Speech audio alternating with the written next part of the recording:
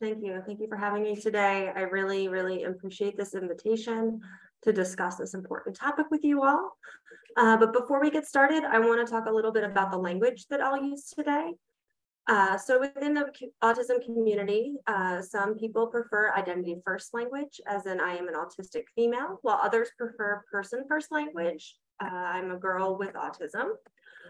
When I work with individuals, I always ask preferred pronouns and their preferences on identity language. However, in this group setting, it's kind of tough for me to honor everyone's individual preferences. And so I'm going to go back and forth with the language that I use and use both person and identity first language interchangeably. I'm also going to start by defining some other terminology about sex and gender, which are not interchangeable. So while there's a small but growing literature examining biological sex in autism and differences between boys and girls, there's an even smaller but thankfully growing literature examining gender fluidity. Today, our focus is going to be on differences in biological sex, which is quite complex literature that we'll go through some of today.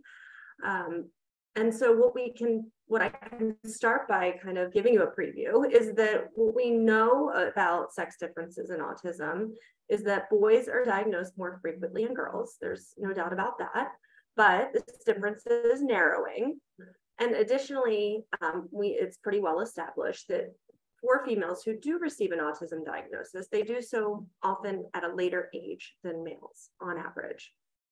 There's also some evidence to suggest that adult women seek and receive autism diagnoses to a greater extent than men.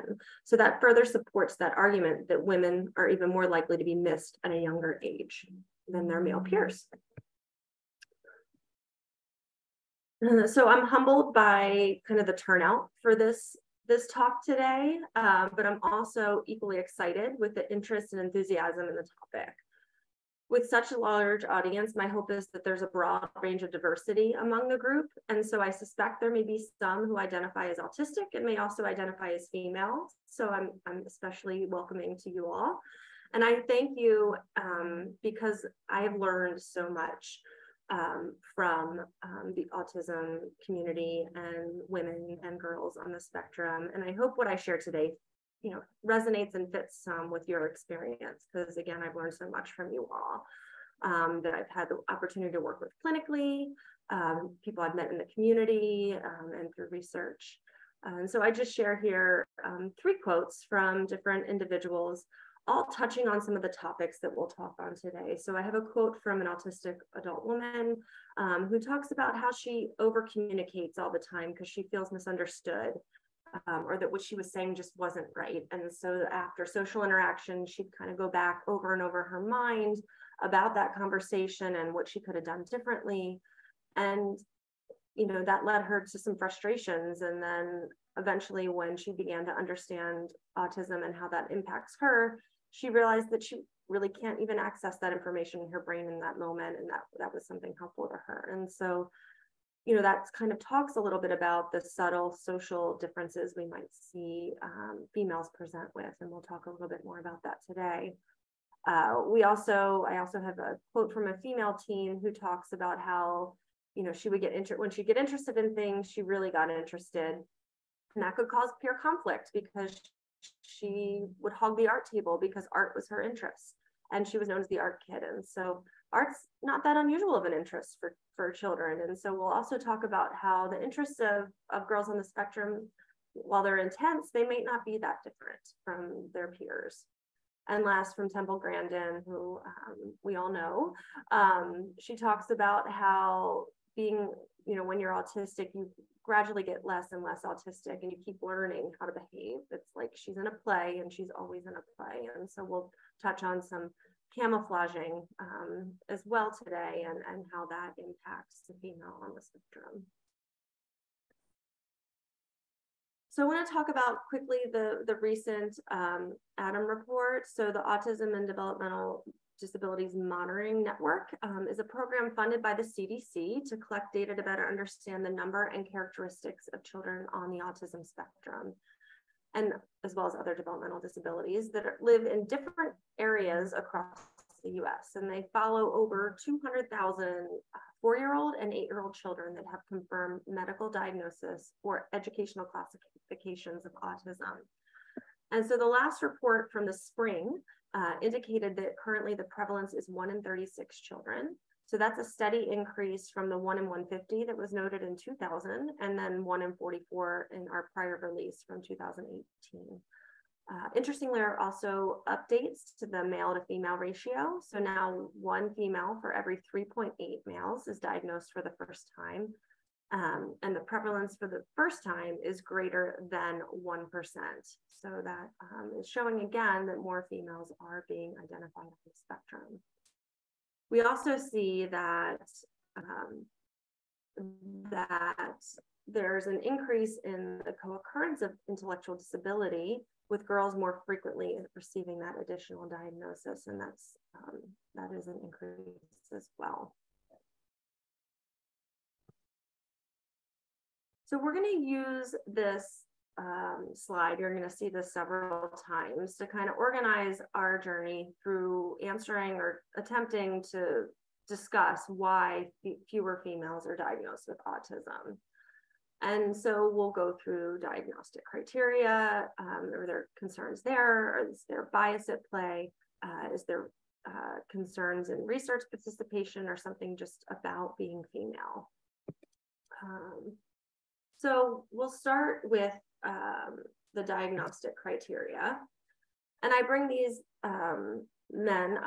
these physicians up, not to spark any controversy about medical history, but just to point out that the preponderance of maleness in autism goes back all the way to the original descriptions of autism, where both of these psychiatrists describe autism mostly in boys. So Asperger described 4 boys only, and Connor, a group of 8 boys and 3 girls. And then over the next several decades, autism continued to be diagnosed more frequently in boys. And then as the consequences for females became more apparent, so, if they don't have a diagnosis, they can't get early intervention services. The research into whether the criteria of the diagnosis or the tools used to make the diagnosis contribute to this male bias. But, we're still trying to figure that out. So we'll start our discussion about bias in the diagnostic criteria potentially. And so we'll start with social reciprocity, a core challenge that everyone on the autism spectrum experiences. And in this study, Becker, Van Amerman, and colleagues compared social reciprocity on a shared drawing task, where the examiner starts drawing a house and then takes turns with the child adding on to the drawing. And so this top up here in green shows an example from a boy with autism. I hope you can see. And so the examiner started here with the house. And what you'll see is that the boy then just continued to draw monsters around the house, even though the examiner tried to, join in on the interaction. And below, you'll see when the examiner started to draw the house, and in red, the girl did share in the production of the house and other elements. And so we're just looking at these pictures, but the researchers were able to kind of code in ways to quantify differences between all these drawings that the girls and boys did. And what they found is that girls and boys who did not have autism didn't have differences between how they approached and engaged with the examiner in the drawings. But there were differences between boys and girls on the spectrum in turn taking, reciprocal interaction, and reciprocal flexibility. And so I present this particular study because I think it's nice because it's a measure. It's not one of our specific diagnostic measures. This isn't something we use in, for instance, the ADOS, but it's more of a naturalistic measure of reciprocity and showing that there are differences even outside of our measures. Of course, decreased social reciprocity is not the only feature of autism, and repetitive behaviors are also an important part of the criteria contributing to functional difficulties. So included in this are both special interests and repetitive behaviors. So in this area, girls have been noted to have actually fewer restricted and repetitive behaviors, less intense interests, and interests that are more typical age appropriate. And these characteristics may be expressed in ways that differ from the traditional autism diagnostic criteria. So in this study here, Grove and colleagues asked autistic adults to self-report special interests. And what they found is that the females reported significantly more interest in autism itself, nature and gardening, human body and psychology, animals, and arts and crafts. And so research along these lines have led some to argue that autistic females' special interests get underestimated because these are maybe less probed for areas during assessments and not necessarily considered atypical. And I show a train here because that's often an interest that boys present with.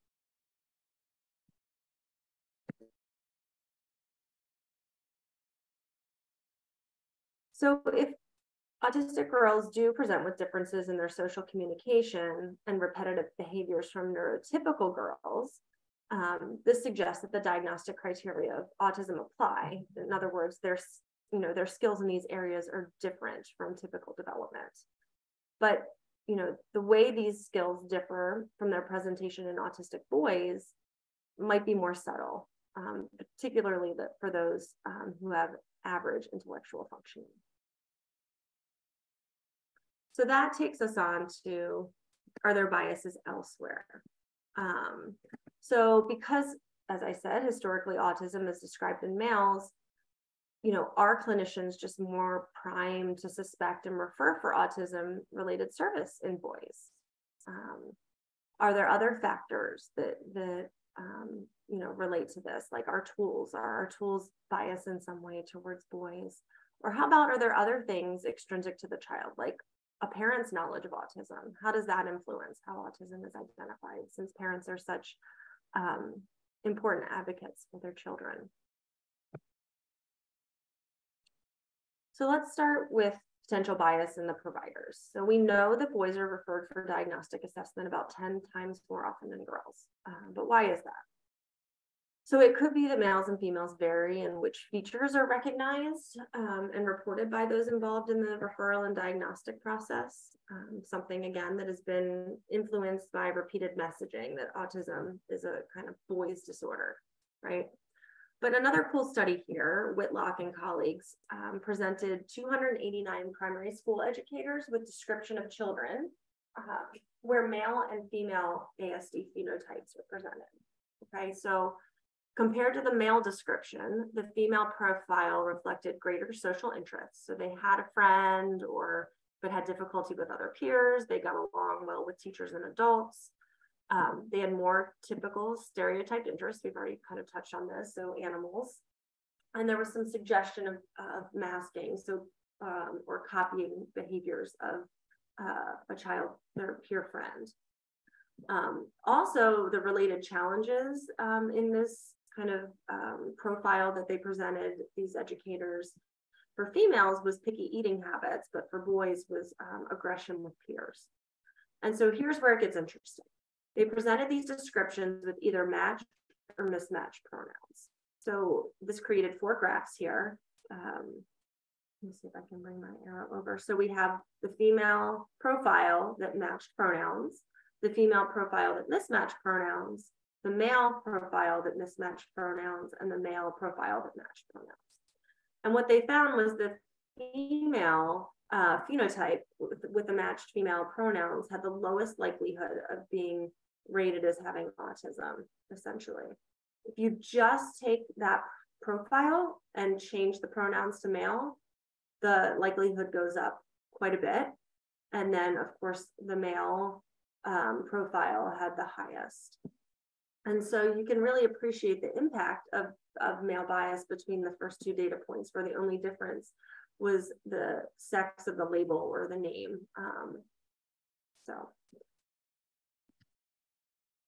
So there is some convincing evidence that those who are out there, boots on the ground, identifying autism, are more likely to do so for boys than girls. But what about our measure?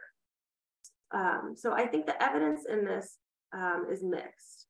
So we have some studies that report females have to have an increased number and severity of autism symptoms to be identified, yet others report less severe autism traits and fewer symptoms in females, and then others just find no sex differences at all. So that seems pretty mixed. I say at the top, probably not, because there is some newer research looking specifically at our tools. So in this top study by Kolb and colleagues, some folks I work with here at Kennedy Krieger, there's some pretty convincing evidence that despite being developed predominantly with males, females are just as likely to have their symptoms identified by items on the ADOS. And just as a reminder, the ADOS is a clinician administered tool that is most, very commonly used for autism assessment. So in this study, the information was shared by over 6,000 of our clinical patients, and they looked at each item on the ADOS and found a difference between the sexes only for hand mannerisms. And that actually didn't impact the overall likelihood of autism being identified for girls by the measure. The second study included over 400 participants from both clinical and research settings, and again looked at ADOS performance. They found more differences. They found that females presented with less intense symptoms of ASD, and that actually did impact whether the ADOS, particularly items related to social communication, identified autism in females. And then the last study here looked at not only the ADOS, but the ADI, which is a clinician-guided parent interview, as well as the SRS, which is a parent rating scale. And they found that when they included sex in their models predicting autism improved, but mostly for school-age girls and less so for toddlers. So their conclusions were that children diagnosed younger, under age 4, are more similar in their symptom profiles and recognizable by our diagnostic features. They also felt like some girls and women exhibit different ASD-related difficulties, indicating a need to continue to examine the validity of diagnostic instruments in order to ensure they adequately capture the range of symptoms of characteristic of females with autism. So these mixed findings, even in domains within the same measure, highlight the complexity of distinguishing sex differences and the need to consider several factors of influence, but also point to limited measure bias in toddlerhood, greater risk in the school age and older groups. So taking all these diagnostic and bias related findings together, what do clinicians do? There's a recent publication here by Lay, which has some highly relevant suggestions, most of which kind of pull in things that we've touched on so far. So clinicians really need to be aware when they have a girl presenting for evaluation in front of them that superficial social skills may be present, but still may be problematic and suggestive of autism, that they may have an interest in social relationships, but may not be accepted by their peers. Their repetitive behaviors may be kind of gender normative, but intense. Sensory dysfunction can lead to other concerns like eating problems or clothing choices. They also, that symptoms may present later due to masking and camouflaging.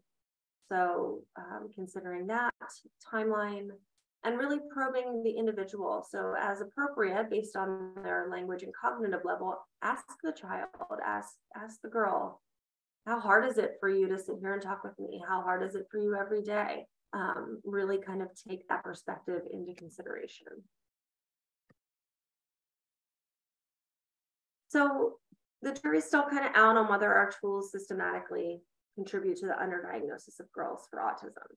So we need more research in this and other areas. And so next we'll consider how research participation impacts the diagnostic understanding of girls with autism.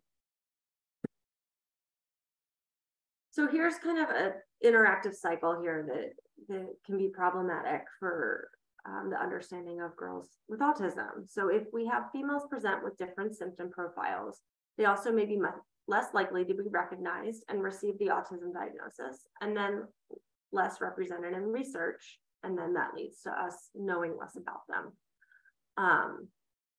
This is really important to consider when designing studies that aim to reduce the impact of heterogeneity on autism research. And I'm going to pause there to define a few basic principles of research and how heterogeneity impacts it in autism. So research depends on statistical methods that, in order to be accurate, require enough information to evaluate. So for some study designs, the more participants, the more accurate the research. Not for all, but for some. And so what that means is the more information that is included, again, through more participants, the more we can assume that what we learn from any one study applies to the general population of the group that's included in that study. Now, here's where heterogeneity comes in. That's variability within a group. So you probably hear this term applied to autism. It underlies the fact that autism is a spectrum. And so really we need research that defines the area under the spectrum that we want to know more about, so we can apply that to that group of people. And so what that means is when we limit the heterogeneity, we limit kind of the pool of people we can ask to be in our studies. And that certainly applies to girls, and we'll get there in a second. So I have a kind of just an example here. So if we have a study that wants to know, does medicine X treat strep throat? We have participants, we bring in people with strep throat, and then we conclude, ooh, they didn't get better. So this medicine X doesn't treat strep throat. But when the researchers designed their study, they didn't know that medicine X doesn't actually work for strep type A. But they included both people with strep A and strep X. Actually, they had more people with strep A. So that mixed up all the findings, and they came to the wrong conclusion. So the moral of the story here is really, you kind of need to know who's in your study and define that really well, so that we don't complicate the picture. And you can see how that could complicate things for autism research design, recruitment, and understanding everyone on the spectrum. So when we design these studies, we have to define subtypes, such as those in particular age ranges, of certain cognitive levels, or who demonstrate particular behavioral profiles. And so when we narrow and define, again, that pool of participants is limited by who is presenting with those particular concerns. And this is, again, particularly problematic because there are already fewer females on the autism spectrum. So it's made it very difficult, to learn more about girls on the spectrum. As I said before, this may be changing. There is some evidence that more females are being recognized over time. This study here that looked at the Danish National Registry had a reduction over, I believe it was 15 years, where the majority of males went from 5 to 1 to 3 to 1. And I think importantly, this wasn't due to fewer males being identified, but due to more females being identified. As I said, the last report from the CDC also suggested that the prevalence of ASD in females is now over 1%. So we are identifying this better, but I think we can still do better. And that's by kind of engaging these females in research. And so we did just that. And Spark is changing that landscape as well. So thank you all for who have participated and are interested in Spark. I'm in this last section that I'm transitioning to, we're going to discuss some research that I've conducted using the Spark cohort, where thousands of girls, again, solving some of these issues I just talked about in research, have participated, and we've been able to define some groups to really better understand autism in girls. And so the next, we'll talk about extrinsic and intrinsic factors.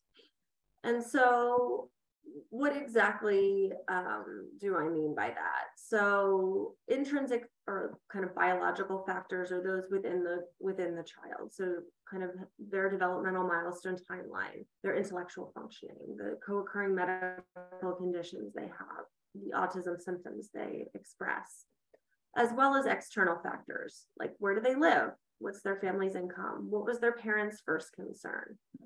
And so we wanted to look at if that was different between males and females. And again, we used SPARK, the SPARK cohort for this.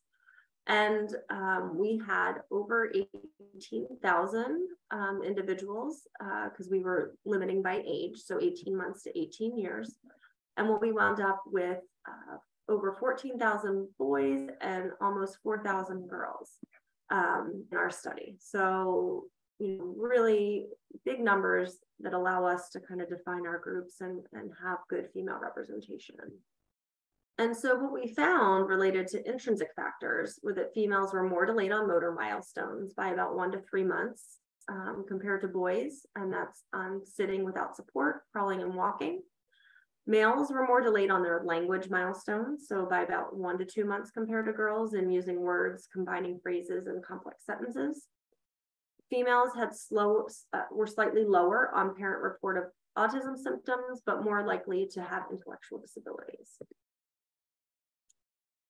Related to extrinsic factors, we found more females in lower income brackets, but not in urbanicity.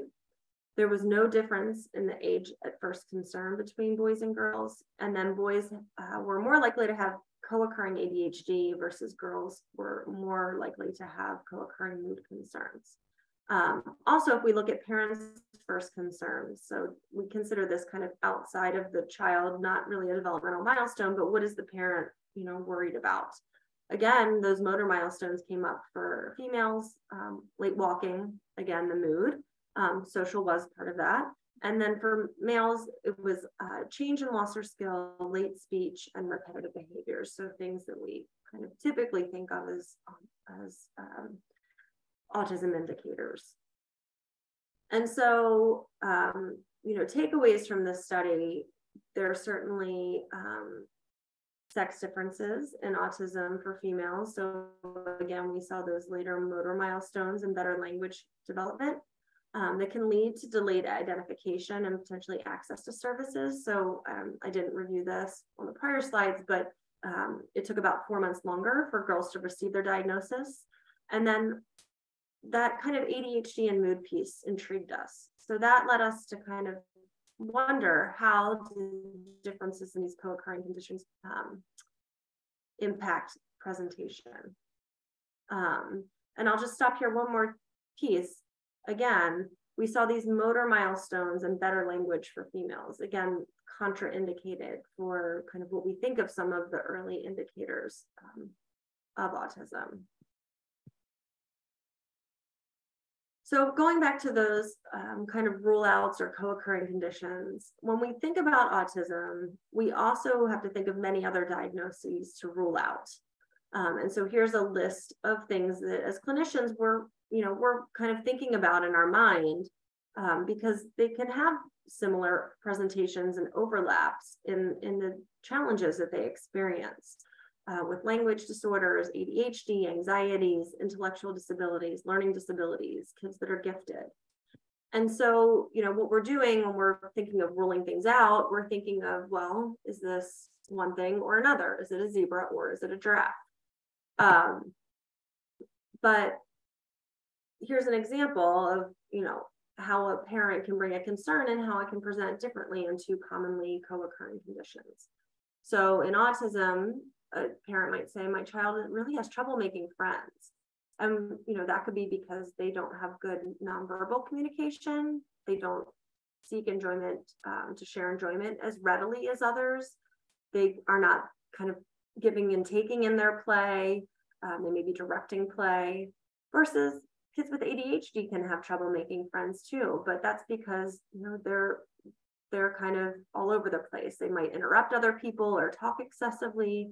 They might be loud in their play when they should be more quiet, or may not listen well, or they just can't kind of sustain play and keep their attention focused on one thing at a time. And all those things can be off-putting to peers too.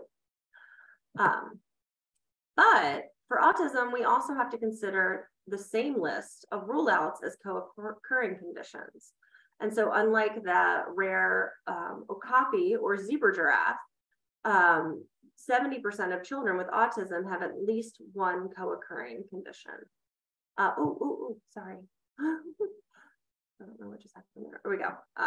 So they can have, and then 40% actually have 2 or more co-occurring conditions. And so the impact of these conditions on functioning can vary, but we know that individuals with ASD that have other co-occurring medical, behavioral, neurodevelopmental, and psychiatric conditions, can have other issues. So for example, if you have autism with co-occurring anxiety, you may have more sleep problems or self-injurious behaviors.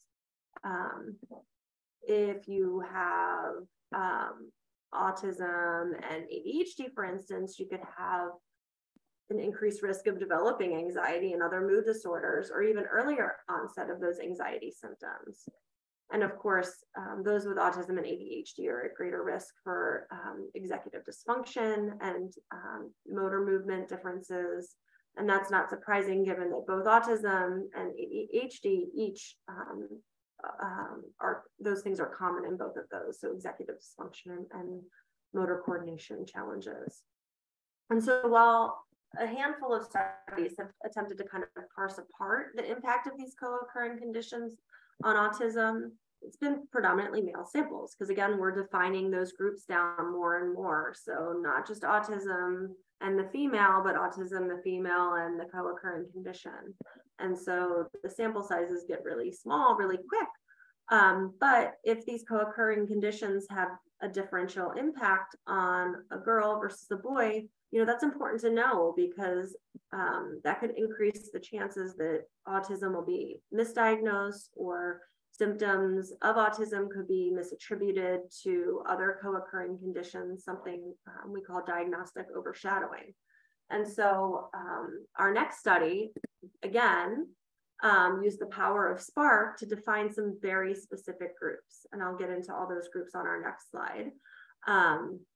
But we started with 25,000 kids aged 6 to 18, almost 20,000 males and over 5,000 females. And we looked at their developmental and medical history, as well as social functioning, repetitive and restrictive behaviors, and motor functioning. And our hypothesis was that the co-occurring conditions would increase social, motor, and repetitive behavior symptoms. But specifically, we felt like ADHD would lead to more motor concerns, and anxiety to more repetitive behaviors, as those are kind of shared areas of weakness between the two conditions. And so first, I'll just start and tell you about our groups. So this shows that we had kind of, again, that overall sample of 25,000 participants. And then we had those with autism alone, autism and ADHD, autism and anxiety, and then autism with ADHD and anxiety. And what's notable about this slide is that we looked at the ratios of males to females, and our overall ratio was around 4 to 1, but in those with co-occurring anxiety, it dropped to close to 3 and 1. And then it was above 4 to 1, meaning more boys in the ADHD group. So we're finding that, more males in general are diagnosed with ADHD. So it's not surprising that there's an overrepresentation of males in the autism and ADHD group. And the same thing for autism and anxiety, more females there. So that's the first thing to point out. So then what we looked at was the impact of having co-occurring conditions and how that impacts age of diagnosis. And so what we found here was that females with co-occurring anxiety were often not diagnosed till after age 8. And that's compared to males who were diagnosed around age 6. Their delay in males were overall diagnosed earlier, as we've already talked about, but their diagnosis was most impacted by a co-occurring ADHD diagnosis. So they were diagnosed later if they had ADHD, not necessarily anxiety. What I will say is we don't know the timing of these diagnoses, so we don't know if ADHD and anxiety were diagnosed before they received their autism diagnosed. but that is often something we see clinically. So that would be my suspicion that for many of these kids, they were given the autism or the ADHD or an anxiety diagnosis first. And again, that the overshadowing of the autism was that the symptoms and the difficulties they were experiencing were attributed to either the ADHD or the anxiety, and not until later was the autism identified. So now we were even able to get more nuanced by our groups. So not only do we have all these diagnostic groups, and I know there's a lot on this slide, so I'm kind of just going to talk you through it. But we have age groups too. So we looked at all of those diagnostic groups, and then we looked at school age kids, so 6 to 12, and then we looked at 6 to just under 12, and then 12 to almost 18-year-olds to see if the impact of co-occurring conditions varied by age. And so what we found was the first two graphs here are autism, parent-reported autism symptoms. The top one is the younger age group, the bottom is the older age group. The black bars are female and the gray bars are male.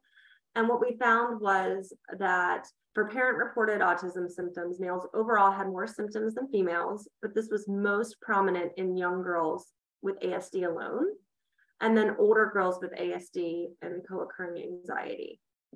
So the girls with autism alone, at school age, they were being underestimated, and then potentially girls with autism and anxiety at older ages, some of their symptoms may be attributed to their anxiety instead of autism. On the next, in the middle, we have parent-reported motor skills. And what we found here is for young girls, particularly those with autism alone, or those with autism and anxiety, they had better motor skills than boys. And then the addition of ADHD, as expected, decreased motor skill functioning across groups. And then lastly, for repetitive behavior, so that's the one on the end, we had a bit of a surprising finding where our young girls showed more repetitive behaviors across diagnostic groups than the boys, which we didn't see for older girls. However, across groups, those with autism and anxiety, including when ADHD was present, had more repetitive behaviors. So this was one of our most compelling findings from this slide here, because the literature often suggests that males actually display, and I talked about this before, more repetitive behaviors than females. And so a lot of that literature is based on, again, that ADOS and the ABI, which are kind of broad measures of autism symptoms. However, our study is using a specific measure that's really kind of teasing apart dimensions of repetitive behaviors. And so it might be that we're capturing a wider breadth of those repetitive behaviors and interests compared to the more omnibus measures. And so that might, be a better option to probe for symptoms in girls. So using either more specific interview questions or parent report measures, because other literature that has looked at the repetitive behavior scale has found that items related to things like insistence on sameness, compulsions, hoarding, and sometimes self-injurious behavior like pulling your hair or scratching yourself is being elevated in females, and that contributes to differences in the repetitive behaviors by sex. And so I think that this is really interesting that if we kind of, again, tease apart these repetitive behaviors, it may, they may just look a little bit different for females, but they still are there. So some of our takeaways from this project was that males are overrepresented with ADHD, males with autism, and females with autism with anxiety. That co-occurring conditions delay autism diagnosis, particularly anxiety in girls. That co-occurring conditions can reduce sex differences in reported autism symptoms. So when a girl has a co-occurring condition, they can be rated as having more autism symptoms. Co-occurring ADHD leads to greater reported motor difficulties, and co-occurring conditions impact repetitive behaviors by age, where young females show more repetitive behaviors than their male peers. And then broadly, school-age females were kind of at the greatest risk for underestimation of their autism-related symptoms. So I think that's something big to think about when you have a girl, a school-age girl in front of you, to really kind of probe for all the symptoms. And then again, across the ages, be sure to kind of tease apart those social communication, repetitive behaviors, and motor problems in girls with autism or co-occurring conditions.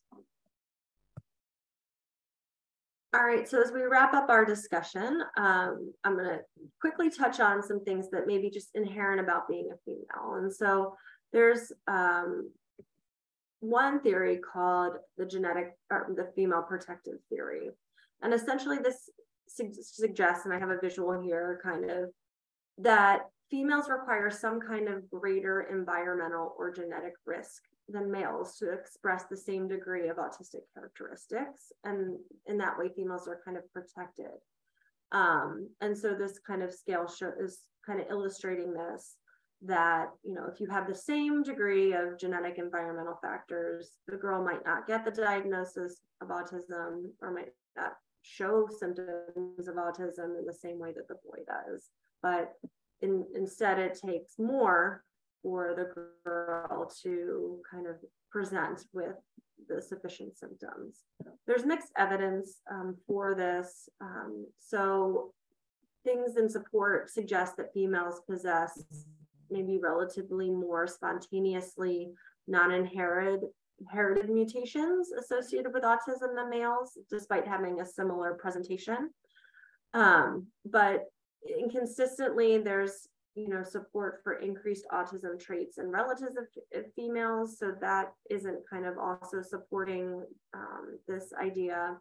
And then the fact that no specific protective factor has been demonstrated yet suggests that maybe this isn't the right theory. But one of the ideas out there.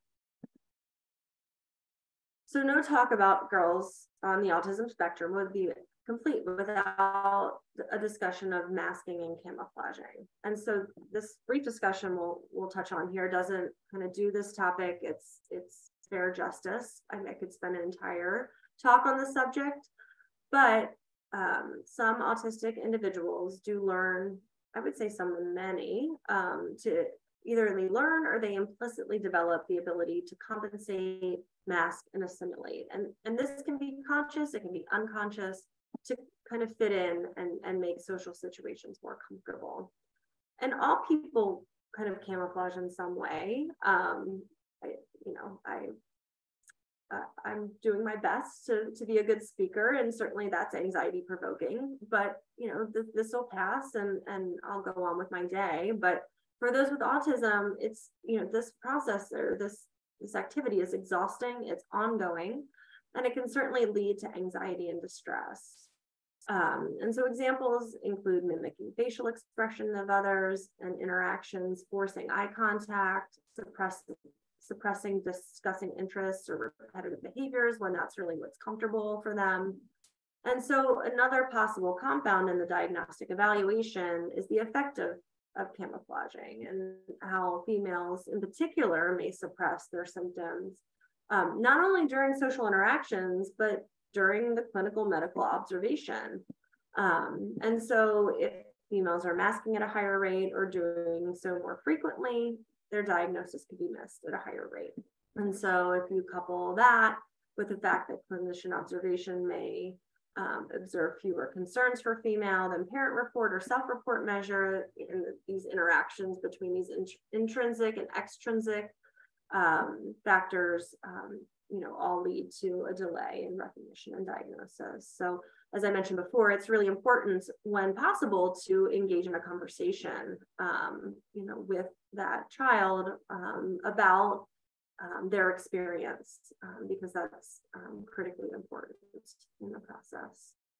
So here's what I hope I've shared for you to take away from this talk. We'll have some time for questions, but that females are under-recognized on the autism spectrum. There are multiple contributing factors to this involving both intrinsic and extrinsic characteristics. And that co-occurring mental health conditions are more common in females and can further delay this diagnosis. So I'm going to fast forward through the references for this talk. I just wanted them to be included with the slides if anyone takes a look at them later. I want to acknowledge Spark and the Sex Differences Working Group, the Spark Central team, my colleagues at Kennedy, Krieger, and Card that are included in all those references, as well as everyone who has participated in Spark. Thank you for that. So I will stop at this point. Great, thank you so much, Dr. Wodka. And we, yes, we do have about 10 minutes for questions, and we've received quite a few. So I'm going to start with some that are more related to your sex differences work and some of the things you talked about. And then we do have quite a few suggestions if maybe you have some research that's top of mind for some related research. So just starting things off with one of the things you just touched on, the female protective theory. Excuse me. Do you see any differences in concordance in twins that are in line with this theory? So for example, fraternal twins, whereas a male and female twin, if they have less ASD concordance than male fraternal or same sex twins? So I have to say I'm not sure about that. My assumption would be some of the literature would be based on twin studies, but I'm not positive of that. And then this is just more of a general question, but something you talked quite a bit about was, repetitive behaviors. Excuse me. And we just had a few people just asking if you could just give some examples of what some of those common repetitive behaviors might be. I think you might have mentioned it throughout, but it's come up a little bit. For females or just in general? I think we had questions about both, but if I guess start with females would be more topical. Sure. So, I think, when we're looking at repetitive behaviors, we're looking both at restricted interests. And so for females, they may, we're finding that the interests themselves may be more age appropriate. So things like animals and art,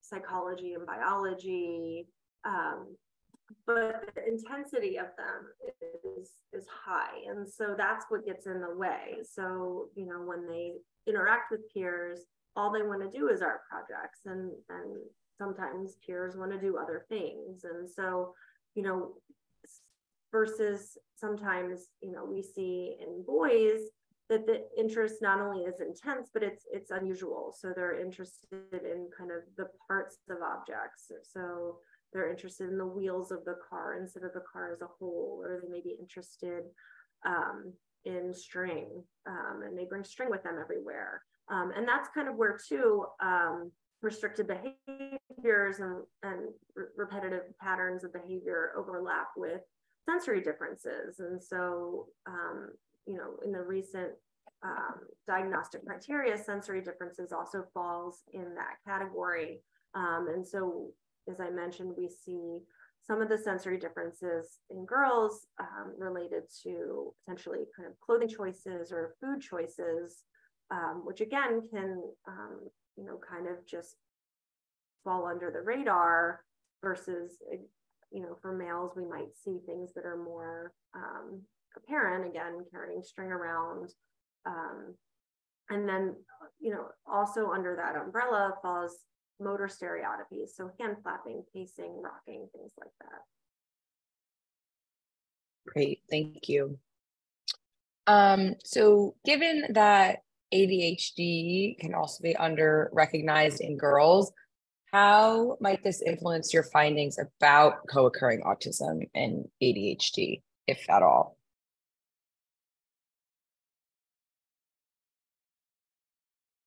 Yeah, I mean, it certainly could play a part. We did find that boys were more likely to be identified with ADHD than girls, and girls more so with anxiety. So I think, that that in some ways kind of confirms your question. I think it certainly could be an underestimate, so that, if we're not identifying ADHD in girls as much as boys, then certainly that over representation of males could be a product of that, for sure. And then, you closed out your talk, of course, with some conclusions and from the research, but what are some, maybe just one or two key takeaways for parents of a female child who has received an autism diagnosis, and what can they take from their study and maybe bring to their clinical appointments? Yeah, I think some of the key is that, for many of these girls, kind of, and I know I keep talking about anxiety, but I talk about anxiety as like, as an observer, you see the tip of someone's anxiety, everything that's underlying, you don't see, you don't experience, you only know what they share with you. And I think the more we learn about girls on the spectrum, the more we're learning that it's the same way for them. Like they really kind of internalize a lot of what they're experiencing.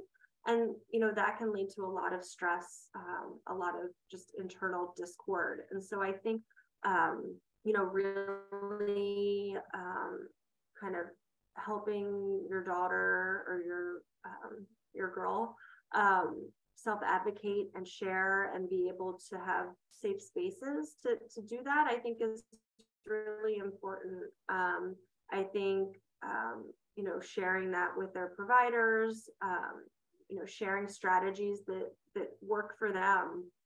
Again, taking their experience, into account and developing their routines and kind of the supports and the accommodations that they need that are going to help them kind of have the best, self-determination.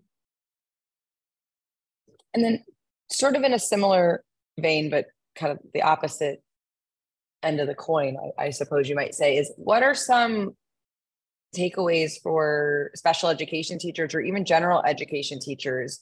Like, what can they do, or how can they use the research to help themselves better support the girls with autism in their classrooms? Yeah, I think, to the same point, trying to really appreciate the child's perspective, have them be able to advocate for themselves, considering their goals, but also, understanding that, ways to support emotion regulation, just decrease use of abstract language, visuals, or everyone probably already knows that, but helping with generalization of skills. So girls can be very good at, learning a skill in a certain way, but then not kind of applying it flexibly. I think just being, not only, the adult that's providing the structure and the instruction, but also being a good kind of, listener and understanding the perspective of the child as well. And then I think this might be our last question. Something that I think a lot of people, what will probably resonate with a lot of people from your talk, is the idea of the girls being misdiagnosed and, parents struggling to get the correct diagnoses for their children. When you bring your child to appointments, perhaps they're misdiagnosed, and you want to see them be reevaluated. What do you suggest for parents? Like, what is the next step that they should do? What is a certain test they should request, or where should they go next if they receive that misdiagnosis or don't receive a diagnosis at all?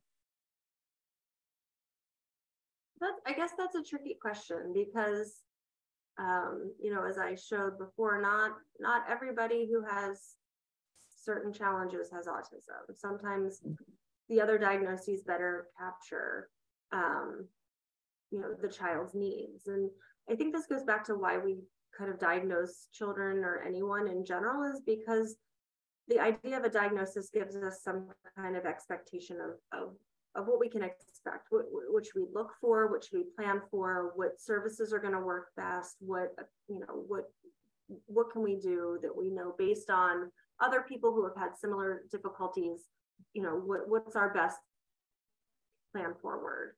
And so, I think that, whatever diagnosis you're given, unless you feel like there was something really kind of inappropriate that happened during that evaluation, you can kind of see how your child responds to what was recommended. And then if you're not seeing progress, then there maybe is reason to think, hey, maybe something was missed in this. And then many centers will provide second opinions. Sometimes it's not that it was necessarily missed, it just doesn't present till later as well. And so that's why often we do follow kids over time too. So I don't know that there's a specific test. I think that, taking an evaluation is, again, as long as you don't feel like in some way it was, not done appropriately, and, trying what's recommended and, seeing whether there's a response or not, and I also, it's tough to kind of apply this broadly to every situation, right? Because you also don't want to lose precious time to get the right treatment. So this also, I think, has to be where kind of parental instinct comes into play. And if you're, really feeling like this something, there's more going on, ask to see someone else, talk to your pediatrician, seek that second opinion. You're again, I think I said this already, you're your child's best advocate and you know your child best. So I think there are different ways to approach it. You can, try what's recommended. You can seek that second opinion. And again, it might just be that at this point there's, not enough, but maybe at a later point in time there is, and different approaches are appropriate at different time points.